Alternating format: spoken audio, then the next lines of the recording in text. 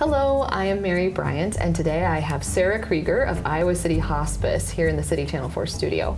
And we're talking about a series of caregiver education programs that Iowa City Hospice is coordinating and sponsoring along with some other organizations in the area.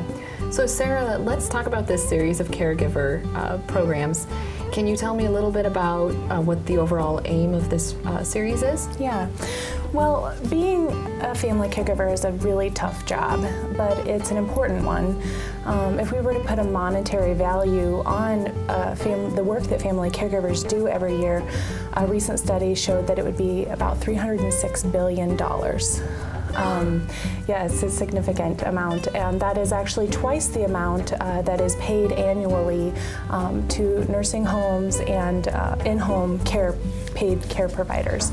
To provide these cares, oftentimes caregivers sacrifice their own mental health and well-being. When I was an in-home hospice nurse working with families and patients, I would often tell the caregivers, you have to first care for yourself before you can care for others. So we decided to do this Family Caregiver Initiative to provide family caregivers with the support and education that they need to feel confident in their roles and maintain their own health and mental well-being.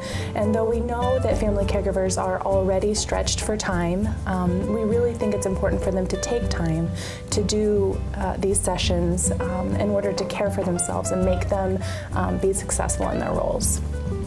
So are these sessions mainly aimed at caregivers for family members, or are they also, are some of them aimed at professionals?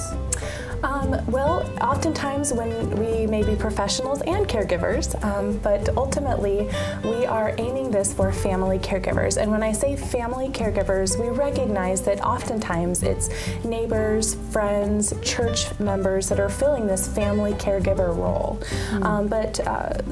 What we're looking for are people who may be helping a loved one, and it may be as simple as taking somebody to the grocery store to get their basic needs met, or as extensive as providing 24-hour bedside care. The important part is that people recognize that they are filling a role as a family caregiver, even if they are doing these simple tasks, so that they recognize that they are not alone. There are others who have been through this, are going through this. There's a shared knowledge that we can all share with each other, and that there is help.